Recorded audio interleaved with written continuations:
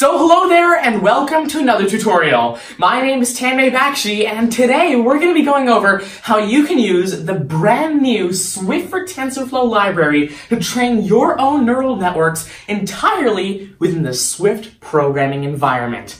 Now, before we even get into what we're going to build today, let's start off by talking a little bit more about the key phrase that you probably heard first. Swift for TensorFlow. Now, again, before we get to Swift for TensorFlow, let's talk a little bit more about TensorFlow itself. Now, I'm sure that if you've been watching my videos for some time now, you've interacted with TensorFlow in some way. In fact, the majority of my deep learning-based videos use Keras, which is a deep learning library built around TensorFlow, CNTK, and Theano.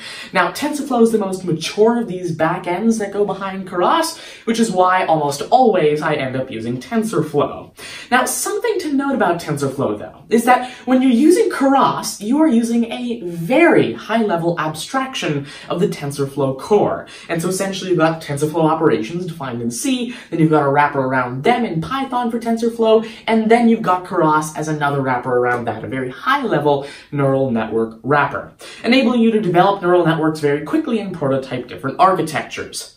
Now, if you've been working with Keras, you'll probably find it a great experience because of how easy it is to create your neural networks, custom layers, custom loss functions, whatever else it is that you may need. But TensorFlow, when you start to work with raw TensorFlow code, well, you'd eventually find one thing that the TensorFlow community has found as an issue of TensorFlow for a very long time now. The problem is that it's not intuitive. What do I mean by not intuitive? What I mean is that TensorFlow is very limited by the Python programming language itself. You see, tensor operations are defined in C. If you want to create your own tensor operations, well, you've got to write C code. And then from there, let's just say you want to build a neural network with raw TensorFlow. Then you've got to define a graph, you've got to add your tensor operations to that graph, and then you've got to execute the graph. It's not intuitive and it doesn't work easily. It's difficult for programmers and it's not very maintainable code that you're able to write, which is why the majority of developers prefer PyTorch or Torch, even though Torch is written in a different language altogether, Lua. But now, the TensorFlow team wants to change that, because they know TensorFlow has a few unique points that separate it from the majority of all other deep learning libraries. Like, for example, support for Google's proprietary tensor processing unit that enables you to train neural networks hundreds of times faster than you could with graphics processing units alone. And so this is why they are rewriting TensorFlow and the wrapper around it to work on a compiled programming language.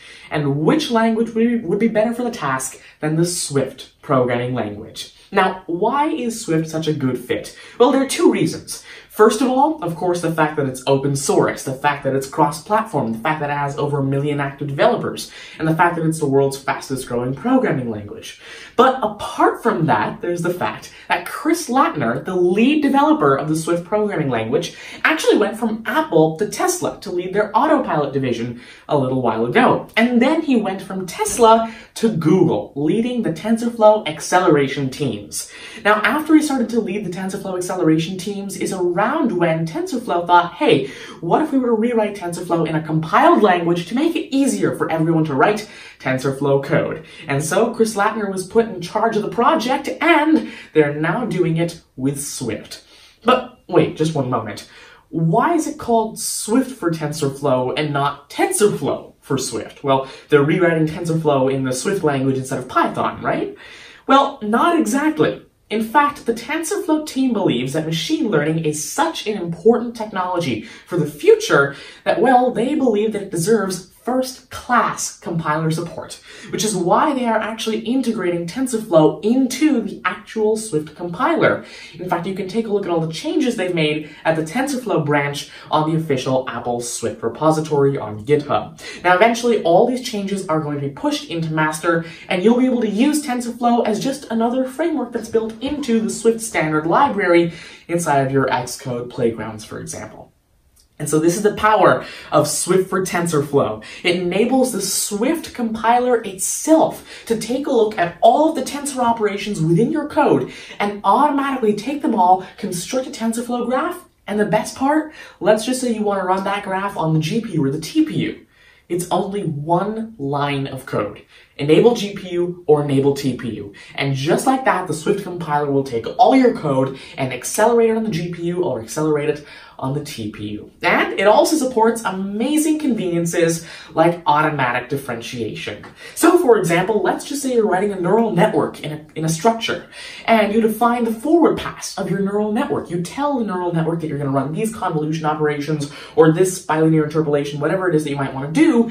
Now, right as you're done with that, you don't need to write your gradient function. You do not need to write the backward pass of your neural network, because all you do is you tell Swift for TensorFlow that this function is a differentiable function, and it'll automatically use the Swift compiler to take a look at all the tensor ops within that code and calculate that backward pass for you, so you don't need to. And so again, that's just the power of the Swift for TensorFlow library. And again, just the plain and simple fact that Swift is compiled gives you another huge advantage over Python, which is of course that it can check for errors and let you know even before you run your code, so you don't need to figure out by the time your code actually gets to that line with the error in it. And of course, the team acknowledges that it will take a very long time, and of course a lot of effort to bring people over from Python to Swift, which is why they've built a Python Swift bridge to enable you to call Python code, like for example NumPy or sklearn, directly within the Swift programming language, as if it were just another Swift package. Alright, and so that's a quick primer on the Swift for TensorFlow library and how you can actually train neural networks in TensorFlow in the Swift environment. But now, let's get into what you're going to be building today. So today, I'm going to show you how you can build an application that uses convolutional neural networks implemented on Swift for TensorFlow, accelerated on the GPU, specifically on Google Colaboratory, and also how you can compile Swift yourself on your own Ubuntu server in order to run your own code, accelerate this convolutional neural network on the GPU, train it to get over 97% accuracy on the MNIST database, and then how you can actually export those weights, download it back to your computer, and then host a model using Python Flask in order to take new digits that a user draws on an iPad screen and run them through the Flask server to get a prediction and return it back to the user. Alright, so now without any further ado, let's go ahead and take a look at how you can build this application. Let's get started. Alright, but before we get to the code, let's take a look at a demo of the application in action. Now, if you've already seen my video on interpolating between MNIST digits, you've probably seen an interface just like this one before. But in case you haven't, no problem, let's take a quick recap. Now, this over here, this black square in the middle of the screen, is the draw view. Over here, as the name suggests, you can draw whatever you want to. You could draw a person's name, whatever you want to do. Essentially just lets you draw things on screen. Now, what's more interesting are the two buttons below the draw view. There's the predict button and there is the clear button. Clear button, very self-explanatory. You click it, clears whatever you drew on the draw view. But the predict button enables you to take whatever it is that you drew, convert it to an image, send that image over to a Flask server running the model that I trained using the same code you're about to see in just a moment, and then from there, tell me what it is that I drew along with a confidence value. So let's go ahead and draw a random digit, say, for example, the digit 7. Now, if I click on predict over here, it lets me know that indeed I did draw the number 7 and even gives me a confidence value, which is a 1. Multiply that by 100 to get a percentage, and you get 100% confidence. Now, of course, this is because it was actually so precise that I had to round up to 100%. Now, if I click on OK, we can go back to drawing. Now, to show you how robust this neural network model is, I could draw the same 7 in a different style. So, for example, let's just say I were to add this little line over here, which is how some people were to draw a 7. Still tells me it's a 7. I could draw something a bit more complex, say a 4 really straight like this. There we go. It tells me that I did draw a 4, or maybe I want to draw a 4 like this. And it still tells me that I drew a 4. We can do something more complex, like for example, 9 is a number that models traditionally have a little bit of trouble working with, but I click on predict and indeed it tells me that I drew the number 9. 1 is also a very interesting number when it comes to neural networks, because if I click on predict, it tells me that it's a 1, but I can draw a 1 in a few other ways as well, but it still tells me that I drew a 1. Now, of course, this is actually a pretty accurate neural network model for something that was trained in under 10 minutes. In fact, this is at over 97.7% accuracy, and I'm going to show you how you can train your own version of this model in just a moment as well. As you can see, it says I drew a 2, but now let's go ahead and take a look at how you can actually build this application and the model that goes behind it. So now let's take a look at how the code actually works behind this whole application. And let's start off with the actual unique part of this app. And that is, of course, Swift for TensorFlow. Now, over here, I've actually SSH'd into a server. However, if you do not have access to an Ubuntu or macOS laptop or computer, or you don't have access to an NVIDIA GPU-enabled computer to train the neural network, no worries at all, because you can use Google Collaboratory to train your neural networks instead. There will be a link in the description to Google Collaboratory and how you can set up your own Swift environment in just a few simple steps. But for now, let's take a look at how you can run this on an Ubuntu machine. Now over here, I've got a folder called MNIST. Inside of it, I've got 3 files, main.swift, mnist.npz, and w.npy. w.npy are the last trained weights that you actually saw in the demo just a moment ago. mnist.npz are the actual MNIST files that have the MNIST dataset within them, and main.swift is the code that actually trains the neural network. Now, to show you how this works from scratch, let's go ahead and remove the dataset, and let's also remove the weights. And then let's go into the code. Now, in the code over here, we start off with, of course, a fundamental line, import TensorFlow.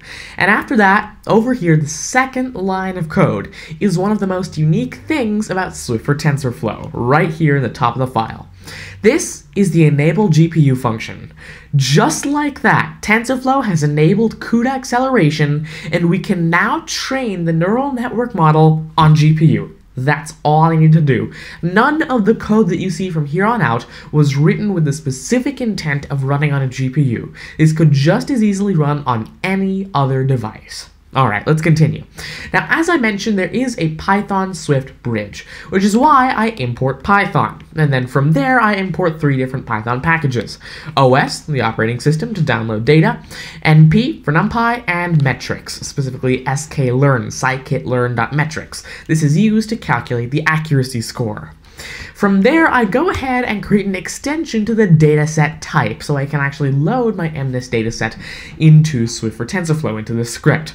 Now, there's actually sort of adopted this dataset from one of the official Swift for TensorFlow examples, the SciFar example to be specific. There'll be a link to where you can get this extension down in the description below, but I've modified it slightly in order to make it so it actually takes one-hot encoded labels instead of sparse encoded labels.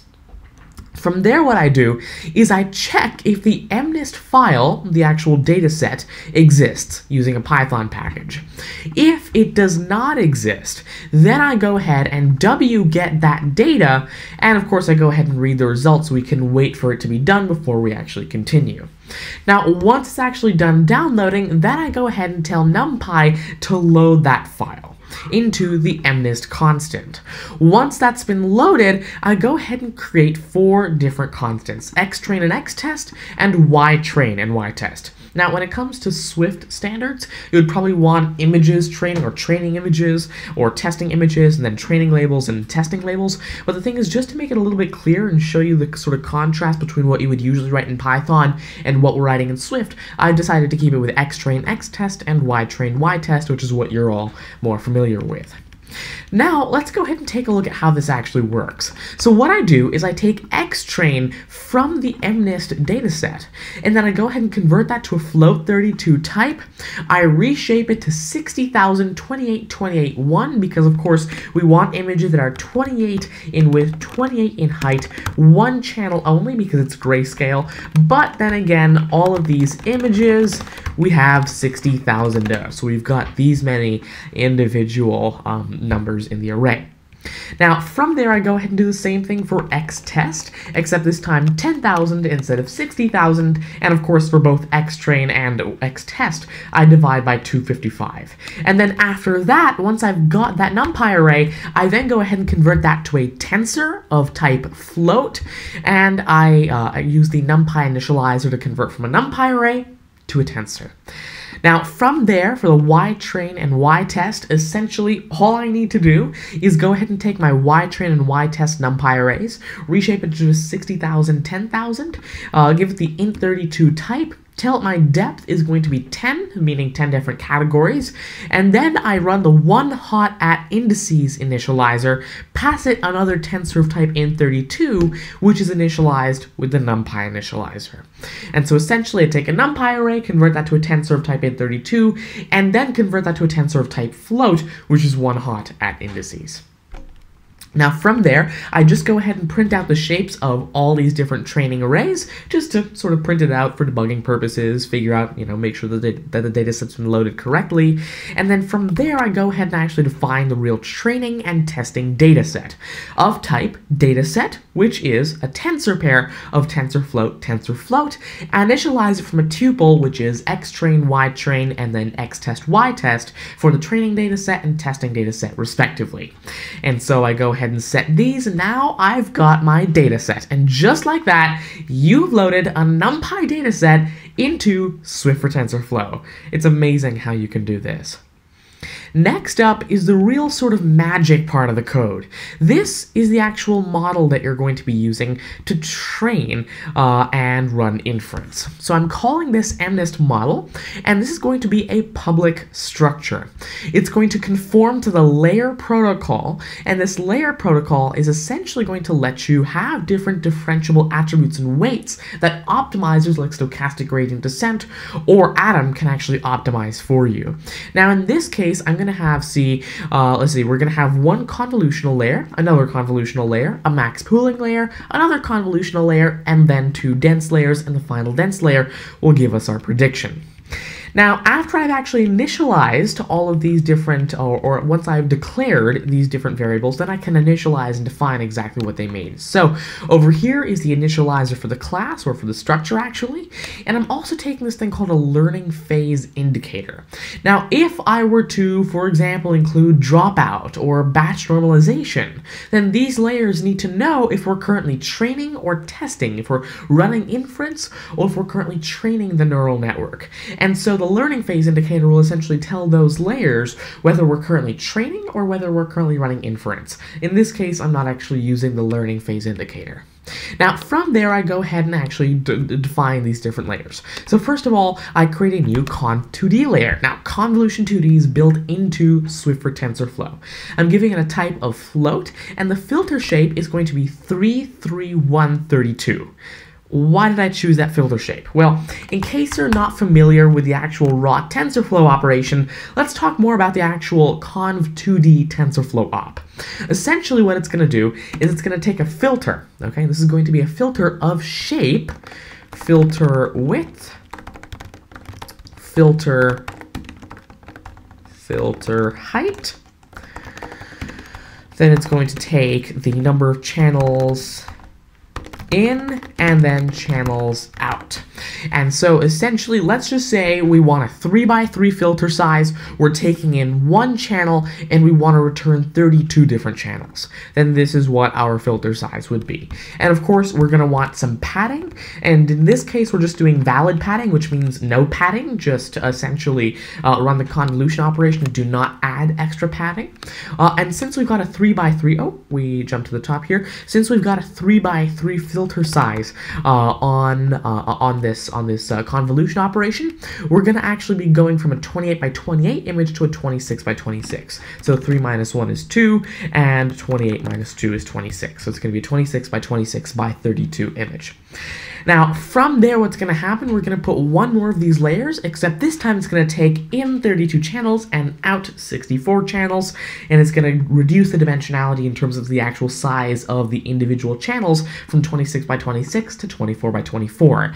Then we're going to run some max pooling with a pool size of 2 by 2 and stride of 2 by 2, essentially halving the size of the image from 24 by 24 to 12 by 12. And then we run one last convolution operation with a 3 by 3 filter size once more, taking in 64 channels and out 64 once more with valid padding, reducing the dimensionality from 12 by 12 by 64 to 10 by 10 by 64. Then what I do is I add a dense layer of type float, and essentially it's going to take in a 10 by 10 by 64 length vector, output just 128, and then from there it's going to have the ReLU activation, rectified linear unit, essentially anything lower, the clip all values lower than 0. And then from there I have one last dense layer, again of type float, with the input size of 128, which was the output size of the last layer, now an output size of 10, and an activation of softmax, so we get one hot encoded outputs, we get these logics from the softmax function.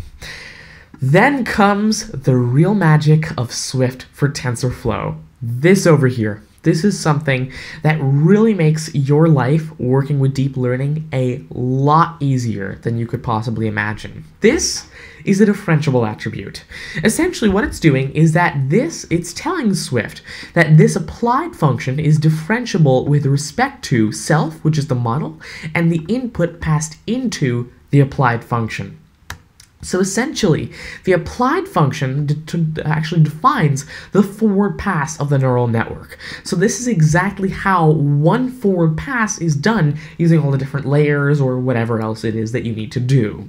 Then from there, in order to, for example, get your backward pass, the gradients of your forward pass, all you need to do is call the gradient function. But we'll talk about how that works in just a moment. Now, let's go ahead and take a look at how the applied function works. In essence, it's a sequence of taking one layer's output and feeding it into the next. So, for example, I take the input fed into this applied function, and I actually take the first convolution layer and apply it to that input, run it through the rectified linear unit activation.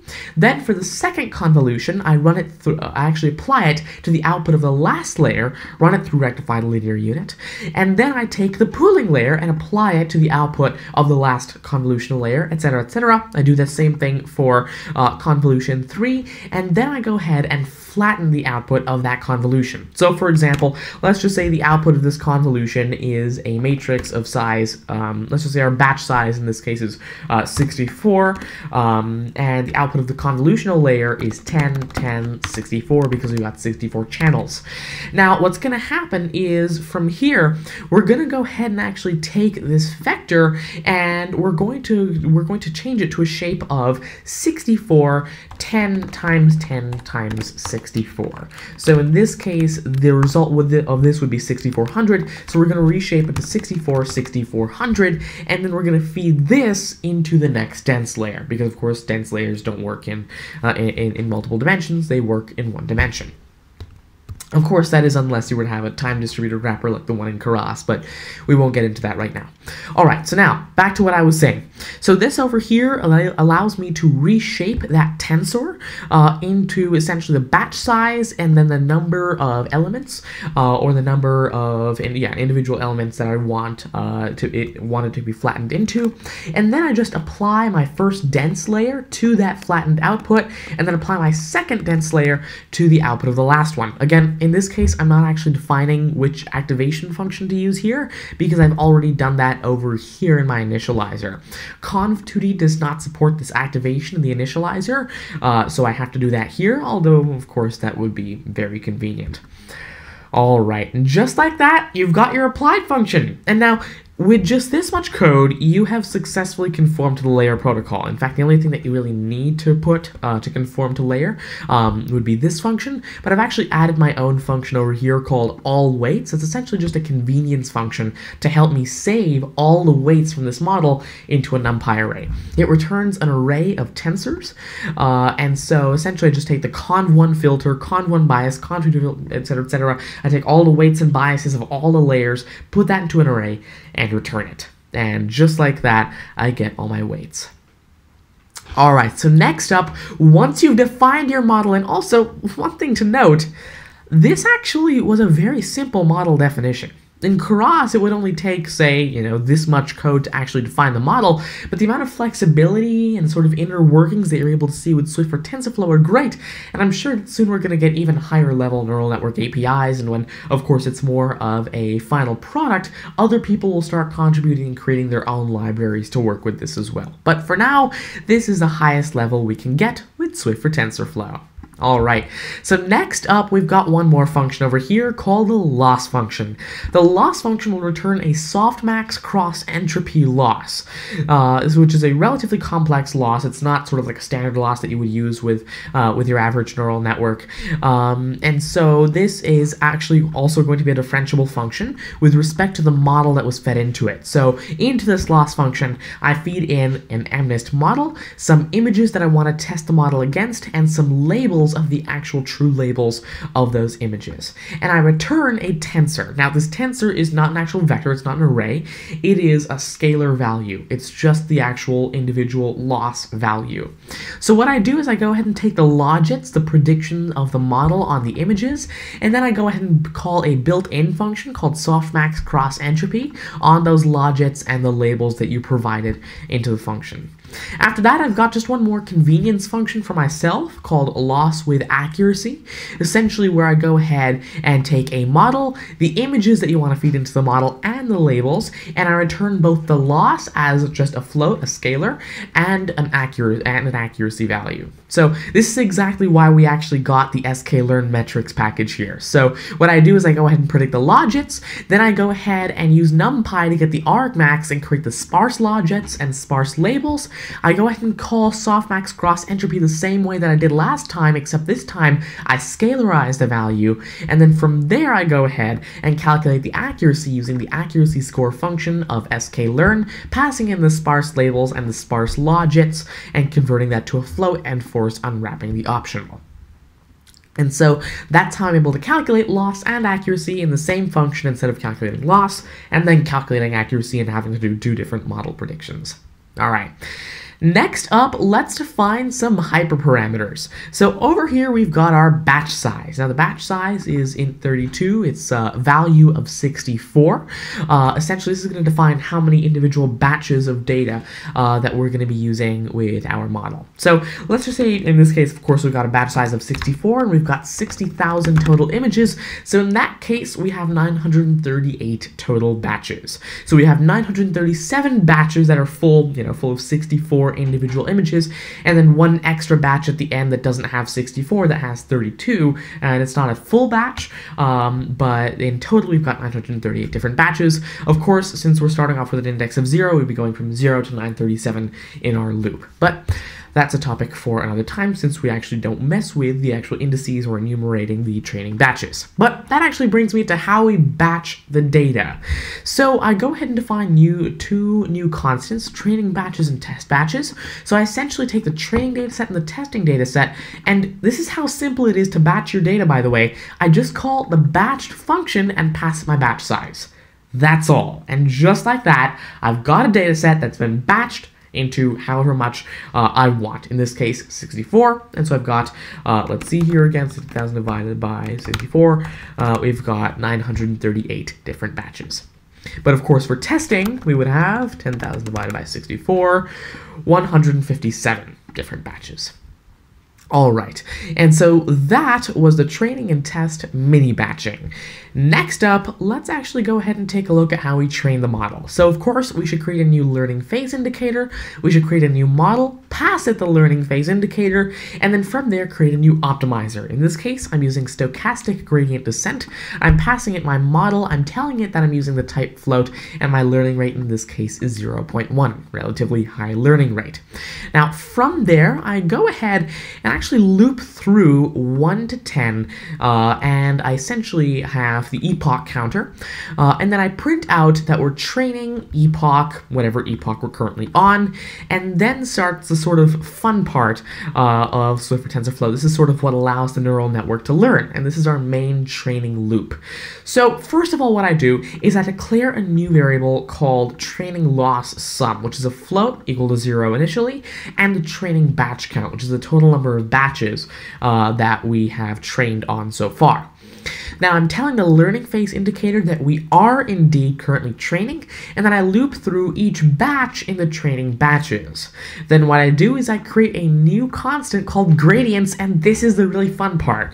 So I call the gradient function, I tell it to find gradient at model, and then I call another sort of function over here where it passes a model, and then this function returns a tensor float, which is the loss of that model. And the gradient function will go ahead and return the gradients of the model that the optimizer can use to optimize the weights. Now, what I do inside of this function is I go ahead and calculate the current batch's loss by calling the loss function.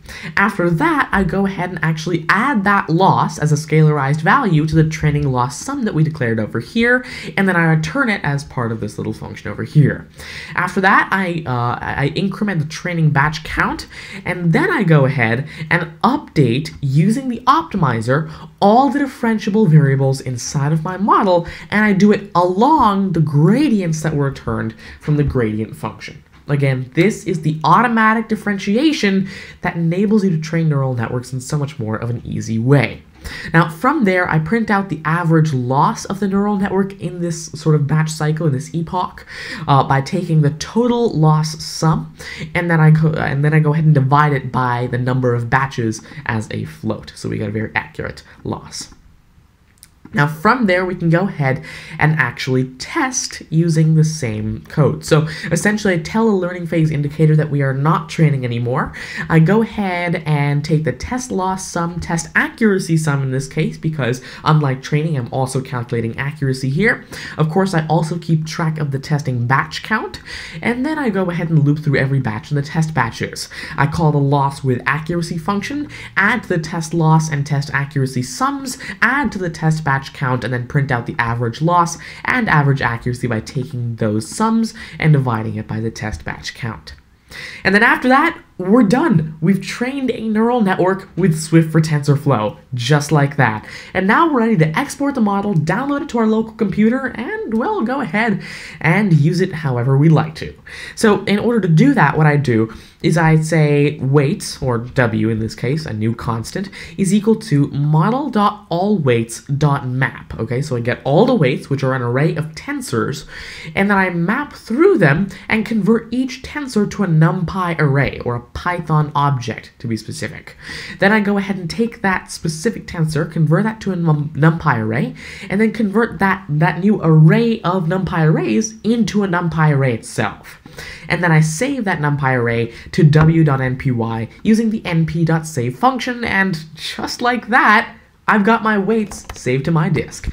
And now I can go ahead and exit my code, and just like that, we should be ready to go ahead and actually use this code. Now, all I need to do is run swift main.swift, and it should go ahead, download the data, as you can see, using wget. Then it should go ahead and load it and print out the shapes, and then it should start with the first epoch any second now. It's going to print out the loss and the accuracy for training and then validation, or the accuracy only for validation, and then it should go ahead and train for 10 epochs, and at the end, we should get a model that's around 97% accurate, but then again, every run is slightly different since we're not setting a random seed. Alright, so far we are at 85% accuracy. Let's see how high we we can get, but instead of having you watch paint dry, I'm going to go ahead and speed up this clip of the video. But one more thing to show you. Now, if I were to click Control-Z in order to sort of pause my my execution here, if I run NVIDIA SMI to take a look at what's happening, we're currently using around 1.5 gigabytes-ish of memory on the first Tesla P100 GPU. So we are using the GPU here. So if I click foreground to continue, prints out the average accuracy. Now we're getting to 87%, and I'm going to just quickly speed up this clip so you don't need to watch paint dry.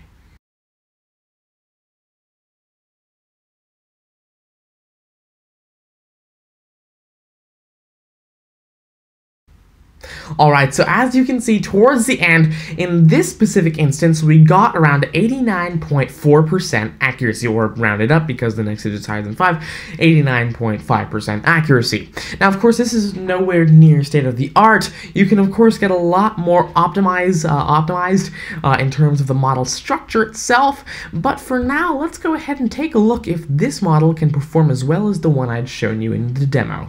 So what I'm going to do is I'm going to go ahead and copy the weight file that was just saved to the disk here over to my max disk. In order to do that, all I need to do is run this secure copy command with the correct directory in order to copy the weight file. So I'm going to go ahead and run this, give it my server here, and just like that, it starts copying the weight file to my local disk. Now, right as that's done, we've got this new weight file over here. I can move it into the relevant directory. And now, let's go ahead, go into it, and start the Flask server. So over here, I have started my Flask server. Then what I can do is open up a new NGROK instance in order to actually be able to connect to that Flask server via my iPad and using my Swift code. So now let's head back over to the iPad to take a look at a demo of whether or not this model can perform as well as the last one we had just trained. So now let's see if this model can hold up with the model that we trained before. So let's go ahead and try, say, the number 4. So if I go ahead and draw a 4 and click predict, indeed it lets me know that I drew a 4 with 100% confidence. Maybe we can try something a bit more complex, like the number 7. I draw a regular old 7, tells me that I drew a 7, a little more complex, say a different style, and it tells me that I still drew a 7 regardless of the way it was shaped. We can try something like, for example, the number 3. I click predict and it tells me that the number I drew was indeed a 3. And then from there we could try, for example, 9. I draw a 9, tells me that it's a 9, draw a 6, and it tells me that I drew a 6. And so that was a quick demo of the brand new model that we just trained in action, showing you that indeed it does perform quite well. Of course, at around 90% confidence, it could get, or 90% accuracy, it could get much better in terms of the actual structure of the neural network. We could use a different optimizer, like the Atom optimizer. We could train for more epochs and use a slower learning rate. Tons of things we could do. But that was a quick demo of how you can use the brand new Swift for TensorFlow library in order to train your own neural networks on a GPU environment using CUDA 10 and CUDNN 7. Alright, so I really do hope you enjoyed that demo in action. Again, if you'd like to use Google Collaboratory instead of your own machine, feel free to do so. There will be a link in the description describing exactly how you can do that. Alright, so again, I really do hope you enjoyed this tutorial. If you did, please make sure to leave a like down below. And apart from that, if you really do like my content and you want to see more of it, or if you do believe that this specific video could help anyone you know, like your family or friends, feel free to share the video with them. Leave a comment down below if you have any suggestions or feedback, and I'd love to get back to you. Apart from that, if you really do like my content and you want to see more of it, please do consider to subscribe to my YouTube channel as well, as it really does help out a lot. And apart from that, turn on notifications if you'd like to be, of course, notified whenever I release new content. So again, thank you very much for joining in today. That's what I had for this tutorial. Goodbye.